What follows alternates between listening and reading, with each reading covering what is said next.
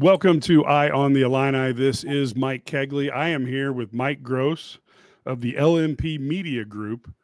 He has been covering the Penn State Nittany Lions, and Illinois fans, of course, are super excited as number 19 Illinois will visit number 9 Penn State at 6:30 p.m. Central Time on Saturday night on NBC. And the only counter programming out there I know where you're going with this. Is Georgia visiting Alabama? Yeah, if you're interested in that sort of thing. Yeah, I tell you what, you talk about, is there any way they could have a tougher game to go up against? Yeah, if you care about ratings. Yeah, I was just ideal. It's not ideal. But I will tell you, though, this game is a good one, and the Big Ten fans do like to flex their muscles in terms of attraction. So maybe Illinois and Penn State will do a nice number. Illinois is a good ratings team when they're good.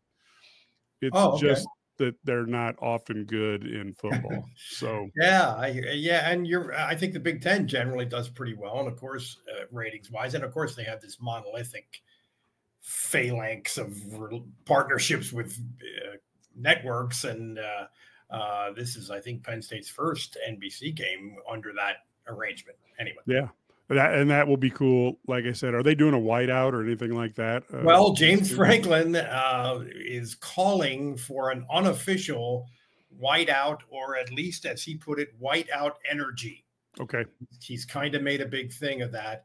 And actually, the original whiteouts were just sort of the students informally coming up with the idea, like, hey, everybody wear white. And so there's no reason why they can't. It's going to be loud, though. It's going to be loud. Hey, they put it, the crowd was announced at 109,000 plus for Kent State. Now, it wasn't really that, but I was surprised how big it was. It'll be around that number. That number, 109,000, will probably be for real on Saturday night. I do think when they do the whiteout, that may be the most intimidating look for a stadium in the country, because it is unbelievable how that works, especially for it looks great on television, and it really is loud to the point where there's been times when it's impacted the game because teams have just not been able to communicate, and then they've had to call timeouts or pre-snap penalties, that kind of thing.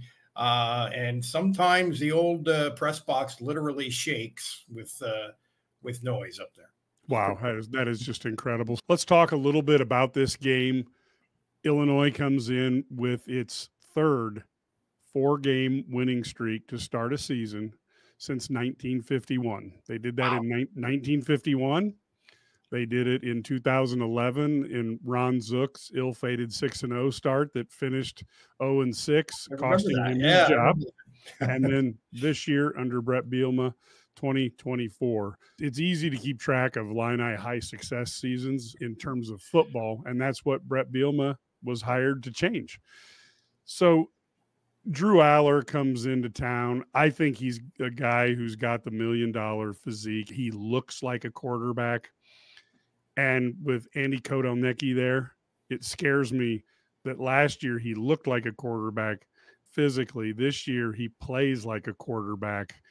Is this development? Am I seeing what's really happening, or am I just making this up in my mind? I think you're seeing it. I think you're seeing it. Yeah, it's his third year in the program. You would think so. His arm talent, as the NFL people say, is elite. I mean, he can absolutely fire a football.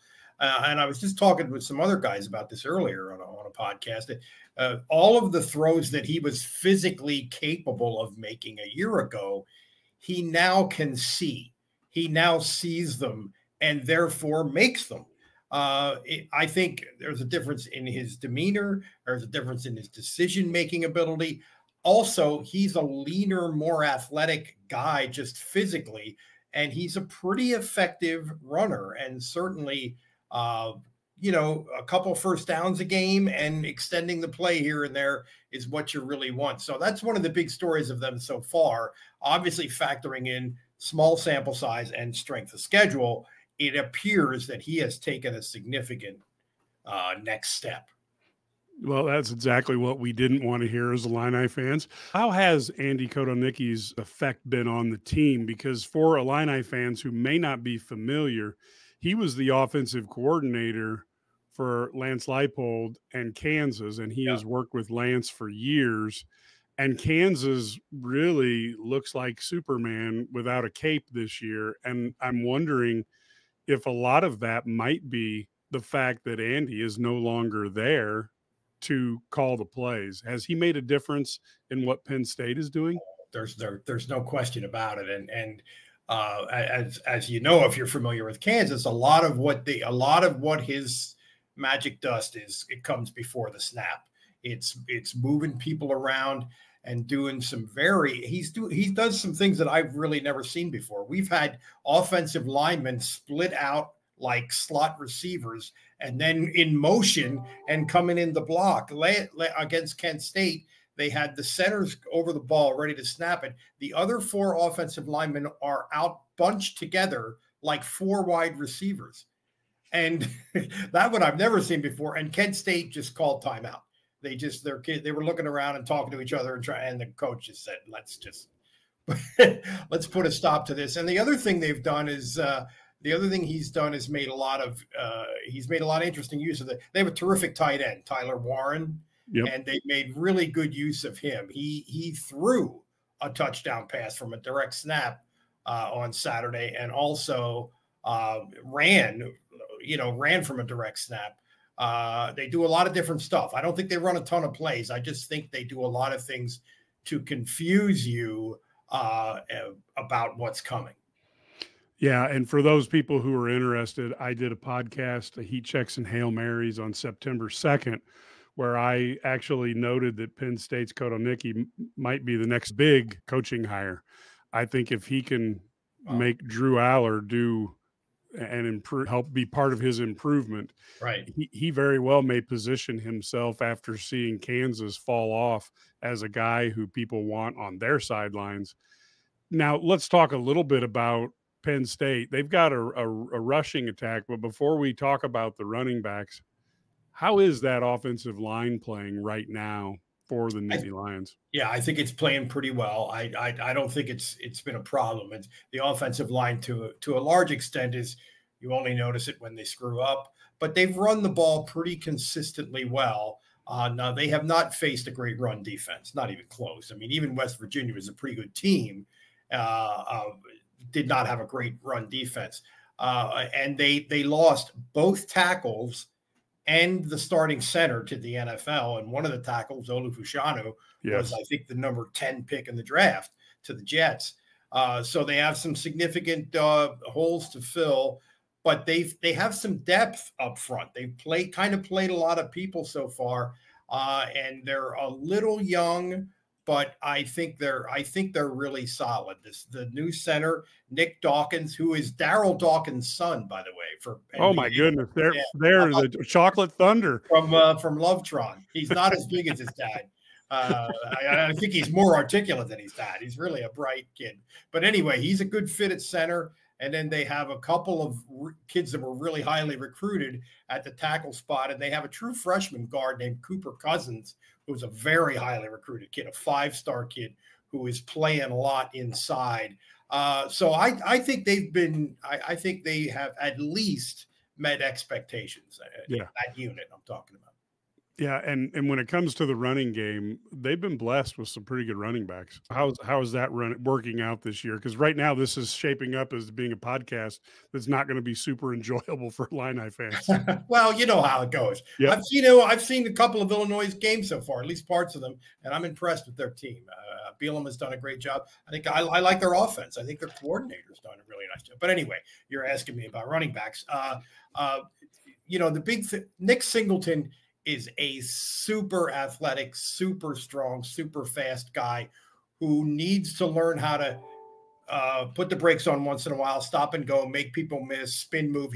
That's what's missing. And we've seen some of that this year so far. And also, he's a pretty good blocker and a pretty good receiver. And I think the running backs as receivers, that's going to be over time will be a Kotelnicki thing. I think that's something that they will feature somewhat. And then the other running back who's kind of their 1A and 1B with Singleton is Katron Allen, who a guy from IMG down in Florida. He was also not quite the recruit that Singleton was, because Singleton was National High School Player of the Year. Right. But Allen is that guy who turns a 3-yard run into a 6-yard run. He is good at making people miss, and he's a tough guy. And also very athletic. So, I mean, they're blessed, I guess you'd say, in that position group. This is the Run My Own Business dream. This is the college is paid for dream. This is the retire early dream. This is Busey, where your dreams and possibilities become moments through trusted guidance and expertise, through lifelong relationships. Because we're here to help you achieve the life you've always envisioned. Yeah. And when it comes to speed on the outside, what is Illinois going to run into with this wide receiver core, which it seems to me Penn State has been cursed a little bit. When they have great wide receivers, they don't have great quarterback play. And then when they have great quarterback play, they haven't had wide receivers. Are we seeing a season where the two may meet? Well, I think their wide receiver group is better than it was last year. That was a real problem for them last year. They have a couple of their key games where, I mean, they'd be in the third quarter and a wide receiver hadn't even been targeted yet. I mean, it was weird the way it was. They have a kid named Harrison Wallace, Harrison Wallace III, who had a huge game against West Virginia. And he's a guy who's never really been healthy in his career before this year. And Franklin's been touting him. Well, he's been pretty good. And then another one named Omari Evans, who was big on Saturday against Kent State, more of a deep threat kind of guy. And then they have Julian Fleming, a transfer from Ohio State, who was one of the most highly recruited kids in the country from Pennsylvania. That was a big miss for Franklin in recruiting, but he's back. And I mean, they have a lot of guys. I'm not going to tell you that wide receiver is one of their strongest position groups, but I would say compared to last year, it might be one of their more improved position groups. Yeah, last year from watching 3 or 4 games, it just didn't seem like the wide receivers could get the separation, which forced a young quarterback to have to really thread the needle more often than what you'd like to ask an underclassman. And some of that was Aller being maybe overly cautious as a first-year starter, but no doubt you're right. Some of that was the wide receivers just not being that great at getting open. I think some of it was Mike Yursich, the then offensive coordinator. So maybe Kotelnicki's solving that a little bit, but they're going to be facing, I think, one of the best pass defenses in America. Illinois' defensive backfield is last year you could see, and in Illini guys, we got called homers a little bit for being nice about the Illinois secondary, but you could tell a non-homer just said it here. Yeah, well, I appreciate that, because you could tell last year when they were getting lit up that the physical talent was there. They were just young and inexperienced. And you can't know something before you learn something. Yeah. And unfortunately, Big Ten coordinators are ruthless men, and they expose those players on what they hadn't learned yet. Yeah. And I think they're using that very effectively this year. And I will say Aaron Henry does one thing that really reminds me of what Kotelnicki does, is he disguises coverages. Yeah. Whether they're coming up for the run, whether they're going to drop into pass coverage, extremely well. And that was really why they beat Jalen Daniels, because Daniels had several times where he switched into a pass play, and it wasn't a good match, and they actually suckered him into it. And Illinois is doing a little bit of what you see in the NFL. They're very good at disguising what they're in, so that as you walk up to the line, a quarterback can't go, well, let's see, I'm going to go to this guy first, that guy next, and have his progression in his mind, which means your quarterback is forced to read and react live. And that's a lot different than when Peyton Manning would know every single guy he was going to throw to and in order. So I think that if there's a sort of an X and O key to this matchup. I sort of think it's that. It's maybe Aller and Kotelnicki against that excellent Illinois secondary and their coaches. Aaron Henry is a very good coordinator. He unfortunately had to leave after the game at Nebraska and fly home. His sister passed away, and then basically had a visitation on Saturday, funeral on Sunday, and then back to Champaign Sunday night. Wow. So he's coming back on that. But I will tell you that the whole Illini defense is probably very focused because Kotelnicki and Kansas won in boxing terms. It was a unanimous decision. They put it to him a little bit. Yeah. Yes. And so they've got to be thinking like, okay, we've got to be really focused for this Penn State team. So let's flip over to the other side of the ball. You've given us a great understanding of what they're going to be doing on offense. Defensively, Illinois, of course, is known with Brett Bielema as a team that likes to run. They've got a really good tailback room. Maybe don't have the high end that Penn State might have, but the other guys are really good. They can do what they need to do. Yeah. What type of defensive line play in terms of run defense? How good are they, and what can Illinois expect from Penn State's D line? I think that the D line is one of the areas that is kind of going to be on the other side of the ball a key to this matchup, because I don't think that Penn State has faced a really tough physical running game to the extent that they're probably going to on Saturday night. They have two very good edge rushing ends, Abdul Carter and Dennis Sutton, both elite recruits, mega athletic guys. They're going to be pros. But are they at the point of attack run stuffers? They haven't done a whole lot of that. Carter was an all Big Ten linebacker last year who moved to DN.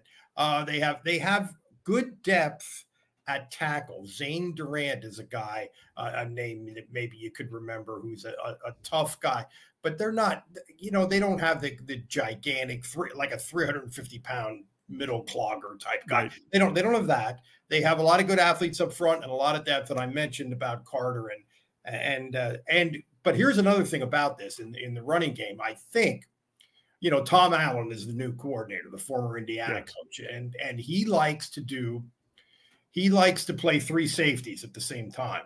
And one of those safeties he considers like a hybrid. Yep.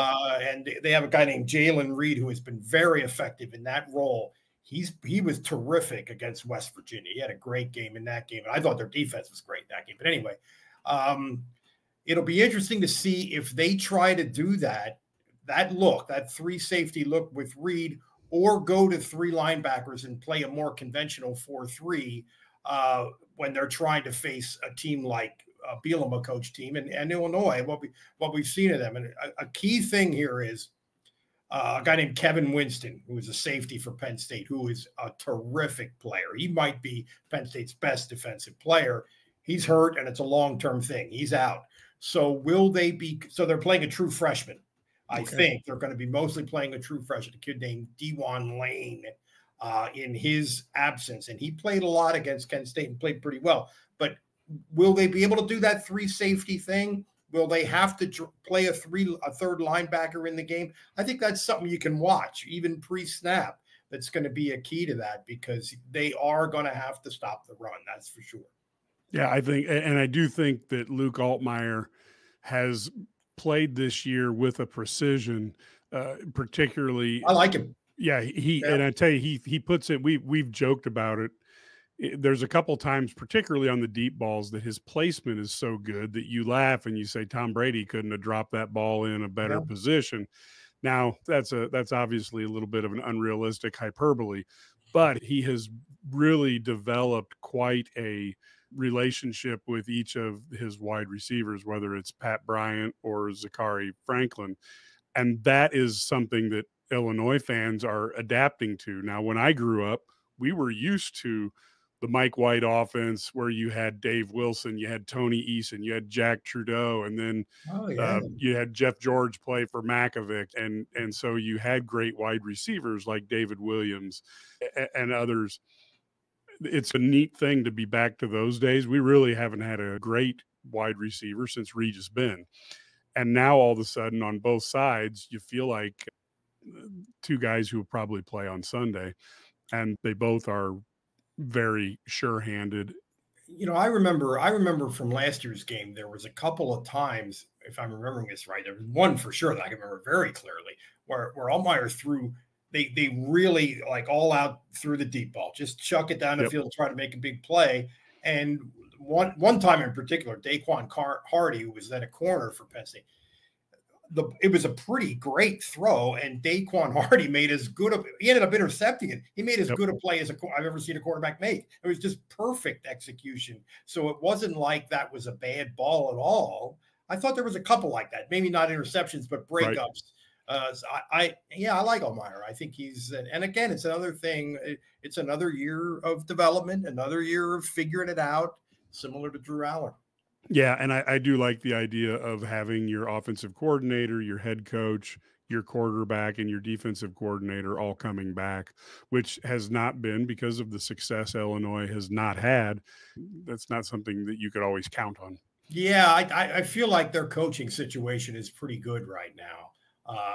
You know, and then can you recruit enough to get with the big boys? That's the long-term project. But their team right now is looks pretty good to me. I don't know. How is Brett Bielema perceived throughout the league? Because we of course have people who remember the very young Brett Bielema, who was at Wisconsin, and sometimes, you know, with youth comes maybe some bravado that you don't maybe have when you're a little older in life. And of course, a lot of people look at Arkansas as a time when he went there and found out that maybe some of his theories didn't work in the SEC, or at least certainly with Arkansas in the SEC. Yeah, I think you said it there. And then he had the opportunity to pick up some stuff off of Bill Belichick, and now he's back at Illinois. How is he looked at? Well, I don't hear people talking about Brett Bielema very often, to be honest with you. However, I do feel like my sense would be that the perception is what he's done at Illinois, what he's done lately has probably risen his stock a little bit. I think people see this for what it is, which is a pretty good, solid job. It sort of feels to me like their offense is a mixture of the coordinator and Bielema a little bit. I don't know if that's right, but that's my sense of it. And I don't know, Bielema seems his manner is, now that he's been around a while, he seems like a wise, sort of crafty guy, where maybe he did seem like a little bit more you know, arrogant or whatever when he was a younger guy. Maybe that's just what happens to us as we as we get a little older and get a little you know, mileage behind us and take some lumps and all that. I didn't understand why he wanted to go to Arkansas, to be honest with you. I didn't understand that move. I mean, there's places in the SEC where it's really a tough job. I thought when Joe Moorhead, the terrific offensive coordinator at Penn State, when he left to go to Mississippi State, and they were in divisions then, and you're in the same division with Alabama and LSU and Auburn, and I mean, I thought he was. I think Moorhead is a terrific guy, and I thought that was a bad move. But yeah, I think Bielema's stock is steadily rising. I think the Arkansas job is just about to be one of the better jobs, because they've got enough NIL dollars with very large corporations that are really gearing up, and they've started to dump money. I forgot about that. Yeah, they started to dump money into Calipari, and now I think whoever's going to follow their current coach is probably going to be a bigger name. And is probably going to get funding that Arkansas football coach has never seen before. Yeah, that makes sense. So, and you know, Jerry Jones is even saying, I'm going to help him win. And it's like, well, Jerry, you might want to focus on the Cowboys. Who am I to throw rocks? Project. You got a job, Jerry. How's the linebacking then at Penn State? They have two guys that are on the field almost all the time. One of them is Kobe King. He's a kid from Detroit. His brother was the good corner last year. He's in the NFL now. And he really made a big step last year. He's the middle linebacker, the guy who calls it, the guy who has the signals in his helmet. And he's a solid guy. Now, he did get banged up a little bit, I think, on Saturday. So we'll see how that goes. And then they have a young guy, a kid named Tony Rojas, was a very good high school player, that classic like running back / linebacker guy in high school out of Virginia. And I think he's going to be a star. He's a little bit undersized. He came in at like 195. Now he's 230 plus and just as athletic. And he's very good. So most of the time they have those two guys, and then they have a couple of veteran guys, a kid named Tyler Eldson, a Dom DeLuca guy who's an overachiever guy. He's around the ball. He's a tough dude, former walk-on. So when they have three linebackers in the field, those are the three of those four, and they've been real good. Rojas is going to be a star. That's just a matter of time. And King is he's solid as a rock. So they're pretty good in that. I wouldn't say they're exceptional by the Big Ten standards. It's super like elite, but they're real solid. And then when you look at the cornerback position, you gave us a little bit of a preview, but how are they going to match up against Illinois, who right now seems to be a little bit leaning towards the old Brett Bielema model of the bigger wide receivers? They're usually pretty big and pretty strong. Yeah, they actually have two transfers. They lost 3 corners who got drafted last year. So they made some hay in the portal. They got a guy named AJ Harris, who was a 5-star recruit who was at Georgia last year and played some. I'm not sure why he bailed on that situation, but and he looks very good. And they have a kid named Jalen Kimber, who also originally was at Georgia and transferred from Florida. And he did start at Florida. So he's an experienced guy. And then they have a couple young guys, a kid named Cam Miller, who's been very good. They actually have a freshman, a kid named Elliot Richardson, who played a lot and I think started on Saturday. I think Harris was a little bit ill, like stomach flu or something like that. So that's why he started. So, they like to play man coverage. They like to play tight man coverage. And, when you can do that, that frees you up to do a lot of other things. You can blitz. You can put people in the box and stop the run. That's kind of like a luxury. I don't think we've seen enough to say, well, they can just leave those two guys out in an island and do that the way they would ideally like to do. But I think they're talented enough that will be a possibility. Let's wait and see a little bit. Yeah, and that sounds very much like the Illini defense, where they would prefer, if they could, to do that. Now they don't always do that, but they do, prefer. Yeah. In fact, Franklin mentioned that today in his press conference. He said these they're good enough to play press man to man, and that's a strong part of Illinois. I think is that pass. Team.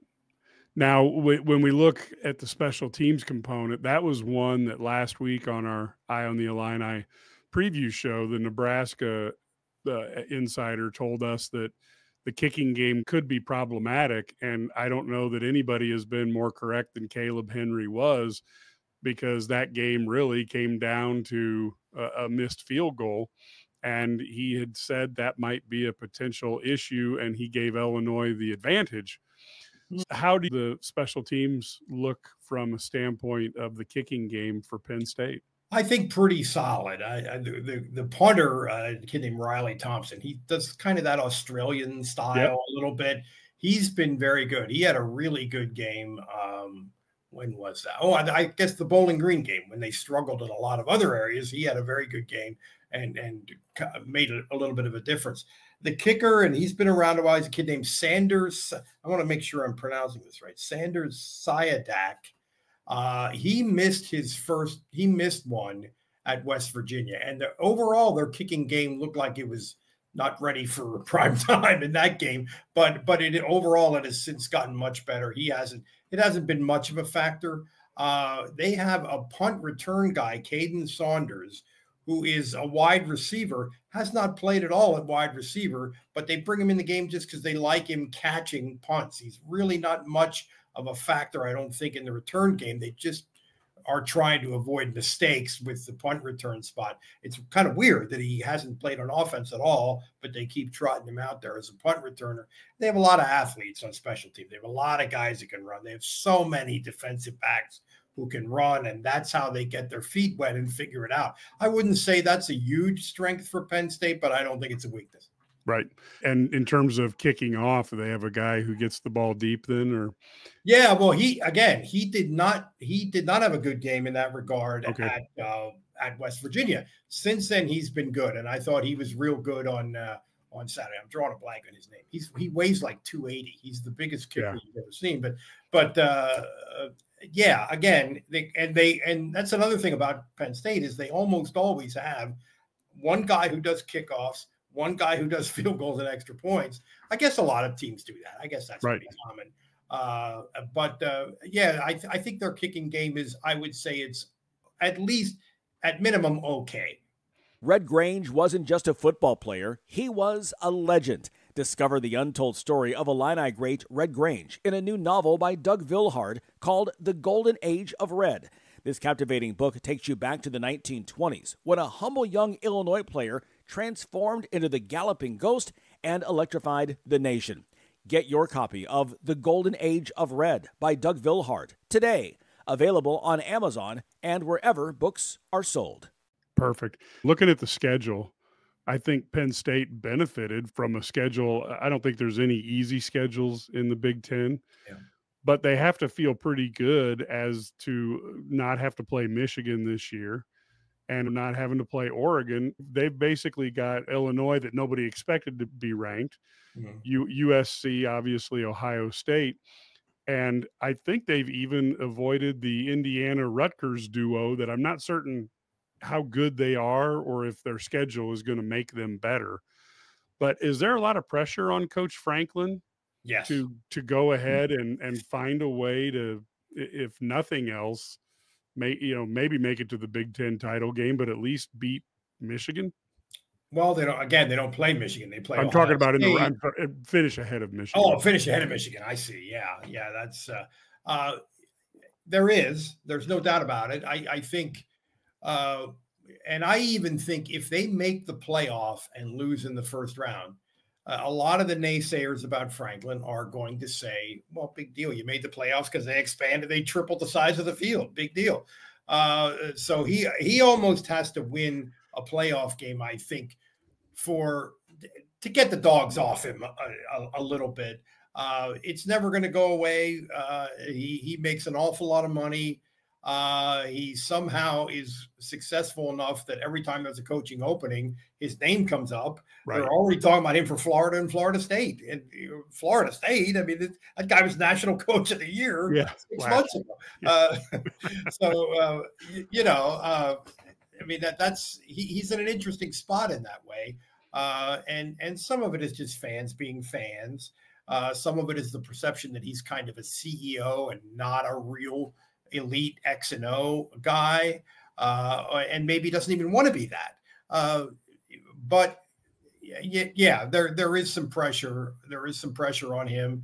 I agree with you. I think their schedule, not only who's on it, because it's not easy, but sort of the sequence of games, I think is pretty favorable, to them, and they have a shot this year. There's no doubt if they get to 10 wins, I think they probably get in the playoffs, and they might even be able to do more than that. And the way the playoff format works with those top four seeds have to be a conference champion. Right. You might run into, maybe Georgia and Texas are the best two teams in the country, and one of them is going to be on that 5 to 8 line in the playoffs. I mean, there's a lot of ways that the bracket could fall. There's a lot of things that could go there. So it's probably not reasonable to say, hey, he has to win a playoff game no matter what. But I think that's how people are going to see it. Yeah, to make it to a CFP game would probably get you a statue at Illinois, and alongside that Red Grain statue. Yeah. We had a long time red right next to Red. Yeah. And so that is a little bit different. Was there a relationship between Franklin and Kotelnicki, or did he just kind of, have been keeping an eye on him? How did that happen? He definitely had been keeping an eye on him for a while. Now, relationship, I think only in the sense of they would run into each other at clinics and the annual coaches meetings and stuff like that. But they definitely were familiar with each other. I think that's one thing that Franklin really I mean, the most important thing these guys do is recruit. The second most important thing they do is hire assistants. Right. And so he is very conscientious about keeping abreast of everybody around the country. And so they were very aware of each other before this. And obviously what Lance Leopold has done over the right. And paying attention to that too. So if Penn State was to script the perfect game, what would that look like if Franklin's in here drawing his X's and O's and planning out what he wants to have happen? How do you think that game goes? Well, I think one thing that is going to have to be an element of an ideal situation is going to be pass rush on Altmaier early. I think sort of the energy of the game, taking the fight to Illinois early and getting that crowd, getting that whole thing rolling. I think that's an important piece of it. And other than that, it's run the ball and stop the run, because you know how that goes. If you're ahead of the sticks, then then Andy Kotelnicki can really open up the playbook and do his thing. I think that's a big part of it. But I sort of feel like Penn State has played well up front without getting a ton of sacks. They only have 4 sacks so far. They only had 2 against Kent State. But they have the people who can be that big, who can blow up plays. And I think that's going to be something to watch real early on Saturday night. And then do you have a feel in your mind how you might see this game finishing up? Do you think this is a Penn State victory? Do you think there's an upset in the making? Any inkling there? I got to tell you, I'm not a gambling person, but I pay attention to the lines because I think it's information. My history of doing this for decades and decades tells me that it's information. And I was blown away by the point spread on this game, 17.5. I thought it was going to be half of that. Right. I thought it would be around 8.5, more than a score, but not much more. I was astounded by that.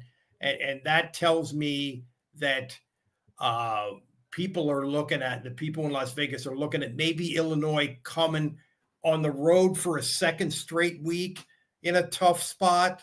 And maybe there's something that they see that I don't. So I feel more comfortable saying I think Penn State wins it than I was.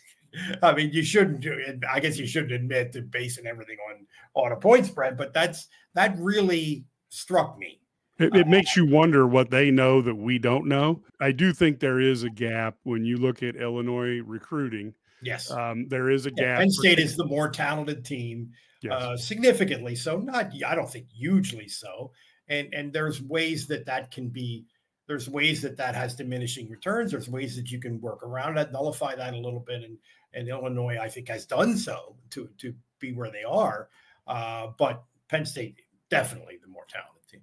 If Illinois were to win the game, what do you think in your mind when you look at the two teams? What do you think is most likely what went wrong if Illinois gets the win?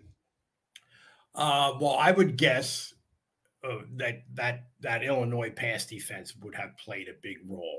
A couple of picks, maybe a couple of game-changing plays, and then maybe Aller gets a little gun shy. Maybe the confidence wanes a little bit, and maybe Illinois is just really exceptional at that piece of the game.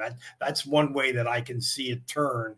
And the other thing when I think of Penn State, Illinois, I can't not think about that 9 overtime game a couple years ago, because oh my God, that was one of the worst games I've ever seen in any sport. And it was, the traffic up there that day was a nightmare. That was one of the worst days of my working career. That was so bad. And not because Penn State lost. I don't care about that, but oh man, that was a nightmare. That sends shivers down my spine. But part of that was Bielema knowing what he had and finding a way to kind of ugly up the game and win it, because Penn State at that time, the problem was Penn State could not run the ball. I mean, Absolutely couldn't run the ball at all. Yeah, and that game was painful to watch, even as an Oof, Illini fan. brutal. But it was made a little better by the fact that the Illini did win, and It's a great I win like, for them. Yeah. yeah, and I like to tell people, hey, 9 overtimes, and I try to avoid the actual final score because Yeah. then that 9 overtime takes the luster right off of it. Was there any question or any subject that you thought we would talk about, or did I hit all the topics you thought we'd hit? No, I can't think of anything. We did the we did the whiteout energy stuff, and we really broke down both sides of the ball. I mean, obviously you and your audience know more about Illinois than I do. But I mean, I think it's a real game. I think it's an intriguing matchup, and I'm looking forward to it. Certainly, it feels like it's time to get kind of serious after the last couple weeks for Penn State. So yeah, I'm of two minds on Michigan because I thought USC had improved, and I think they did, and yet Michigan was able to beat them with what, 30 yards of passing without being approximately. able to throw it at all. Yeah, and I And was I had to reframe my whole, where is Michigan going to finish? that happens a lot in September, just in football, always. Yeah. I mean, I thought that USC LSU game was a very high level game. Exactly. That was a terrific football game, and I thought USC's good enough defensively now that look out. And I was not impressed. I thought Michigan was going to take a hit this year, and certainly it looked that way against Texas. Although Texas is, really exceptional. But that was a great win for Michigan. And, sometimes teams just get better. But I got to believe that coaches in the Big Ten are going to look at that result and say, we can run the ball against USC. Yeah, I got to wonder, with UCLA and USC on the horizon for Penn State, Illinois is hoping that they are more focused on the two new guys, and Illinois is just old hat, and they're looking beyond. So. Well, I kind of think that Illinois has got their attention with what they've done so far. Yeah, should be a fantastic game. Yeah, I'm looking forward to it. Thanks so much for coming on. I really appreciate it. And of course, Mike Gross with LNP Media Group, which is that's in Lancaster, Pennsylvania, by the way. Lancaster, Pennsylvania. Yes, yeah. Folks. And got somebody who's covered this for quite a few years and gives us a good insight into what this Penn State team can do. Thank you so much. And we greatly appreciate you coming on the show. You're welcome. Always a pleasure, Mike. Have a great day. You too. And if you enjoyed that, we also have the Illini Guys Sports Spectacular, our weekly 2-hour radio show. It's Illini-centric. You can get that by searching for Illini Guys Sports Spectacular on podcasts. It's on any distributor you want.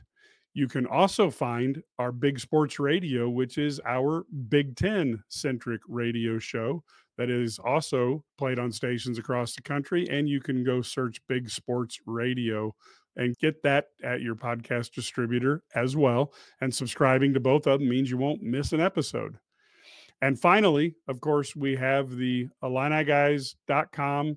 You can go there and you can subscribe, be a member of Illini Guys. You get all of our articles ahead of time. You get the podcasts. You get all the analysis. But the most important thing you get is the message boards, which will allow you to go ahead and get the inside scoop on things we can't necessarily put a story on, but we can write about rumors, innuendos, and what ifs in those pages. And not only can you read those, but you can interact with Brad, with Ked, with Matt, with Larry, and myself, and thousands of other Illini fans. It is a great community. It's a lot of fun. We'd like to have more people join it. Until next time, go Illini.